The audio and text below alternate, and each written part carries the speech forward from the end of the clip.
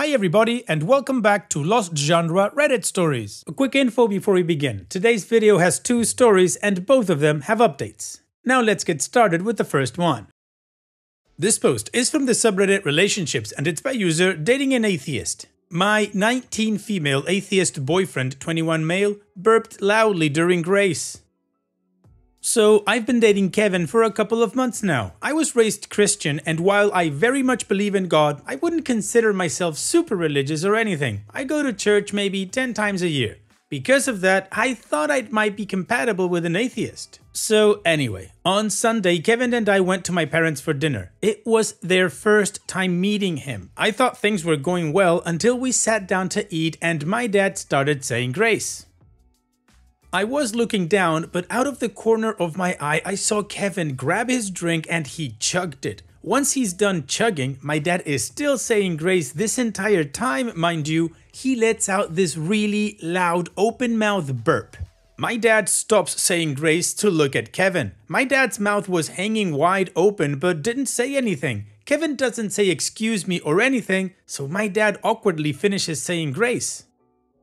The dinner itself is painfully awkward. No one acknowledges what happened, but my parents seem pretty annoyed with Kevin, so they make small talk about the weather, what he's taking in school, etc. After we finish eating, I make up an excuse for us to leave and I drive Kevin home. On the way home, I asked Kevin what his problem was and why he was so rude during dinner. At first, he didn't seem to know what I was talking about. I say it's rude to drink during grace, never mind burping as loud as you can afterward. He says he's an atheist, so he doesn't have to wait for that kind of thing. I said that was ridiculous as he was still a guest in my parents' home and he should follow their rules. Then he goes off saying those rules are BS and he keeps going on about how religion is the worst thing ever. By the time I drop him off, I'm pretty pissed and want nothing to do with him. I haven't talked to him since, but breaking up with him is a given. That's not why I'm here. I'm here because one of the things he said to me was, why was I dating an atheist if I expected him to act religious? I didn't think simply not eating or drinking until after grace was acting religious, but now I'm questioning that. I know Reddit is very pro-atheist, so I want to get opinions from other atheists. I've never dated one before Kevin, so I don't know. He says any self-respecting atheist would do the same as he did. Is that true or is he just an a-hole? My cousin had warned me about dating an atheist, but considering I don't take religion too seriously, I didn't think it would be an issue. Maybe I was wrong and I'm not compatible. Yikes OP, Kevin is an a-hole, there is no doubt about that, and it has nothing to do with him being an atheist and you being religious. I mean, if you remove religion and have the same setting, this guy meeting your parents and he just chugs water or whatever he's drinking and then belches because that wasn't a burp, that is a belch. But regardless of definition, it is still rude, you don't do that. Also, I've never asked an atheist this question, but I'm pretty sure that table manners is a thing for them as well, so yeah, I don't think any self-respecting atheist would do the same as Kevin. Kevin is just an ass. And apparently he's one of those self-important annoying ones. I mean, he said that he doesn't need to wait for your dad saying grace or even respect him because he's an atheist. It doesn't work like that, you idiot. Respect goes both ways. It doesn't matter if you disagree with somebody else's view of the world or their opinion or anything. Being courteous doesn't take away from being courageous. And while Kevin might think he's the coolest atheist in the world, he is just an ass. So yeah, OP, in my opinion, breaking up with him like you already intend to is of course the best way to go. And no OP, don't beat yourself up, this guy's just an idiot, it has nothing to do with you, and yeah, you're incompatible. And what do you guys think about this whole situation? What would you do if you were in OP's shoes? Let me know in the comment section, and now let's move on to the community comments to see what they said. No Other Red says, Kevin didn't behave that way because he's an atheist. He behaved that way because he's a rude little crap. Quote, he says any self-respecting atheist would do the same thing. End quote. No, they wouldn't. He did it to get a rise and act somehow superior. Kevin is an idiot. Source, atheist that has sat through many prayers, graces, and weird spiritual moments other people have. I keep my mouth shut and usually just think about food or what beer I want or sometimes cool movies. And OP responds, "Thanks, I know you're right, but Kevin has this way of talking that makes it seem like everything he says is correct, and I guess it made me doubt myself." Crayon Dove says, "Also an atheist, but I have a huge interest in religion from a scholarly standpoint. You don't belch in front of your partner's parents at the table, grace or not. He is a pig. I have sat at many a table hosted by religious people. I've attended Shabbat dinners with Jewish friends. I've even said grace. I don't have to believe in it to be respectful of it. They are not the same thing. I'd dump him via text, seriously. Tell him he's a pig and then block him. Don't even debase yourself long enough to do it in person." Just a Thought from Me says, "He is absolutely wrong. He's using his atheism as a cover for him being an a-hole. Just because you don't have the same beliefs as others doesn't mean that you can't respect them. Your boyfriend probably has the mindset that he can disrespect all religions because he doesn't believe in it, and that's wrong." In his argument, replace the word atheist with Muslim, replace it with Buddhist, replace it with Pastafarianism. No matter what you were to change it to, it doesn't change the fact your boyfriend was disrespectful to you, your family, and your family's beliefs. Additional information from OP's comments. He's 21, I'm 19. Also, reading the comments made me realize just how much of an a-hole he is. I started to think about past times when he refused to think he was wrong. He's very arrogant. I don't know why I didn't realize that until now. I was already planning on breaking up with him, so I sent him a text a little while ago saying it was over. His response was, "Whatever." Thank you everyone for the responses. You are absolutely right that this is a matter of Kevin being a jerk, nothing about atheists. He's not worth my time, to be honest. I'm done with him. He'll have to figure out just how arrogant he is on his own. Okay, well, the community agreed that it had nothing to do with him being an atheist and all of it to do with him being an a-hole, and this solidified OP's decision to break up. Now, just one side note about how Kevin always talked like he was right. My guess is that he was either gaslighting you every single time, or he was always using strawman arguments to beat the discussion, you know, ridiculizing your point of view so that he looks like he's right. Just something to keep in mind. Anyways, let's move on to the update to see what happened next, but of course before that, here's another one of my playlists for you to enjoy after this video. Now let's move on with that update. First of all, I want to thank everyone who responded to that post I made. I got a lot more responses than I thought I would, and that really made me see how in the wrong Kevin was. So, as I said in a comment, Kevin and I broke up right after that incident, and I told my parents. They were actually shocked by his behavior. Apparently, they spent a long time talking about whether they should bring it up with me. They are both very non-confrontational type people, and they always said they would try not to pass judgment on who I date.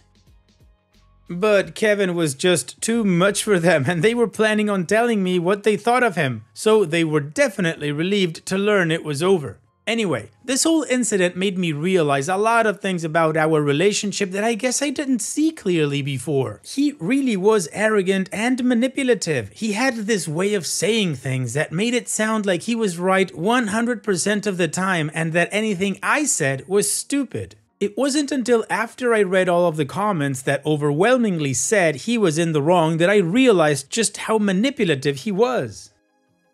Maybe I should mention that Kevin was really hot, like really hot, so maybe that's why I didn't know how much of an ass he was until way later, lol. So this isn't so much of an update as to our relationship, it's a funny story I heard. I've been working a summer job for the past while now in my hometown where both Kevin and I live. It's not a tiny town where everyone knows each other, but it's not huge either. Anyway, at work I was talking with some of my co-workers on break and the conversation about terrible exes came up. The story that my one co-worker decided to share was about, you guessed it, Kevin. Apparently they dated about a year ago. My co-worker, let's call her Brenda, had to go to her cousin's wedding and Kevin was her +1. During the ceremony, Kevin got really bored and he decided to let everyone know. Apparently, he started saying stuff like, "Oh my god, this is taking so long," and "Is it almost over yet?" And he kept going on and on. He wasn't so loud that everyone could hear him, but the people around him definitely could. Brenda said a lot of people were turning their heads to look at them. She was super embarrassed. Apparently, they got in a huge fight between the ceremony and reception, and that was the end of their relationship. Lol. I couldn't help but laugh when I heard that story. Sounds exactly like something Kevin would do. And oh, I definitely did not pass on the opportunity to share my Kevin story. Anyway, that's it for my update. Things are going well for me. I'm currently enjoying single life, just working and hanging out with friends. One of the things that Kevin said that really bothered me was that religion never does anything good. That bothered me, so I started volunteering with a charity that my church helps run once a week. Just organizing stuff that's been donated. Maybe I let him get to me, but it feels good to help out. I don't hold anything against atheists. You guys totally convinced me the problem was Kevin and that many atheists are cool, so thank you for that. Well, OP, I'm gonna call this a fortified happy update. I mean, we already knew that you broke up, but now you just know from other people's accounts that Kevin is in fact a big a-hole. Just goes to show you once again that you made the right decision. So here's wishing you all the best in the future. Thank you so much for sharing, OP. Take care. Now let's move on to the next post that, like I said in the beginning, also has an update.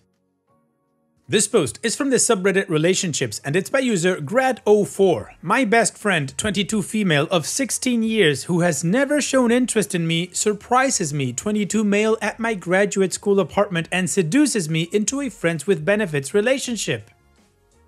I've known this girl, Erin, since we were in elementary school. Our families are really close and our parents are best friends and neighbors. We would often spend countless hours together at each other's houses. It got to the point where we could literally let each other in each other's houses or rooms without parental supervision, which was a big deal as kids or teens. Now, I've always been attracted to her. In middle school, she was cute. In high school, she was extremely attractive, and we went to prom together as friends. I've told her a few times over the years how I felt, and she was always saying, you know, let's just be friends, and that would be weird, pretty much turning me down.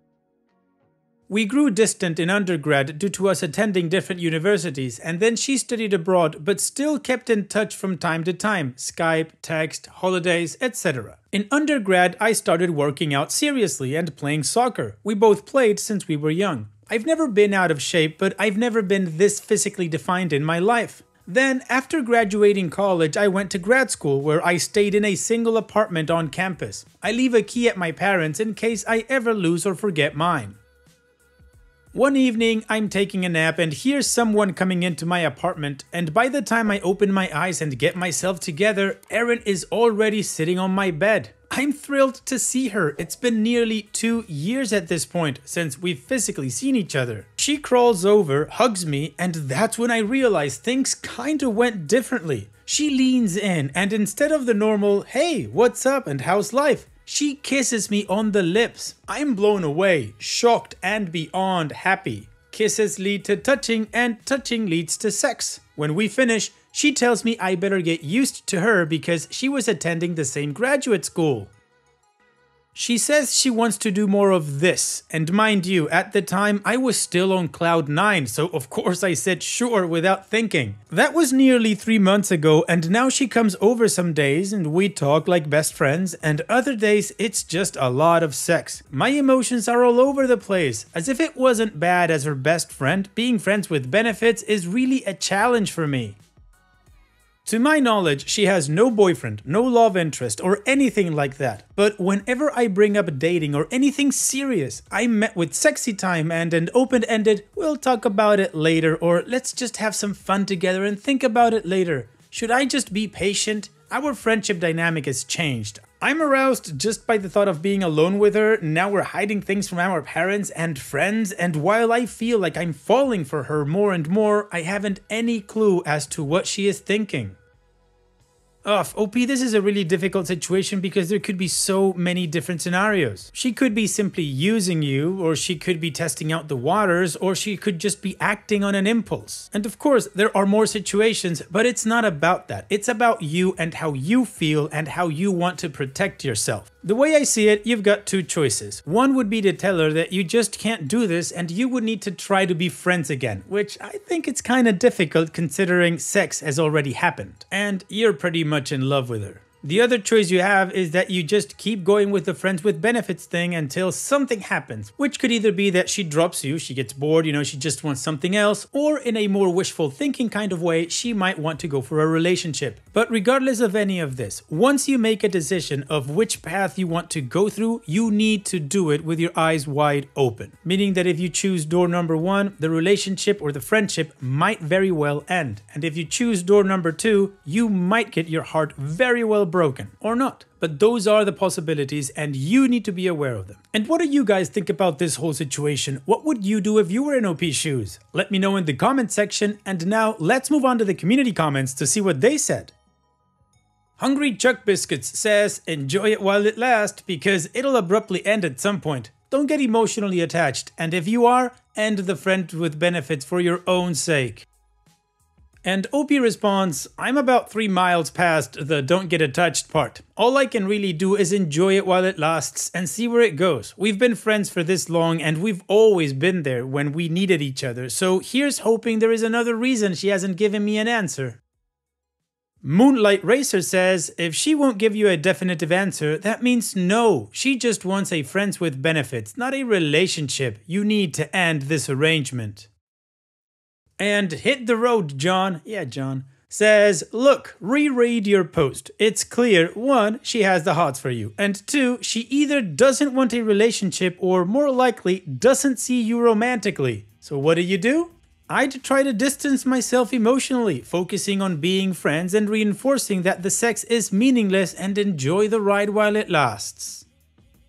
Additional information from OP's comment. Despite her coming back into my life, she hasn't said a word about what happened or her experiences in the last 2 years where we lost contact, like something she purposely and tactfully avoids with no boundaries. I'm not one to dig. We have always been the type to wait until each other is ready. We are pretty similar. Whenever I try to talk to her about something she doesn't want to talk about, mainly her studying abroad, she will do almost anything to get me to change the subject. I know something big happened overseas or something. I probably should have included this in my original post, but I tried to keep it short.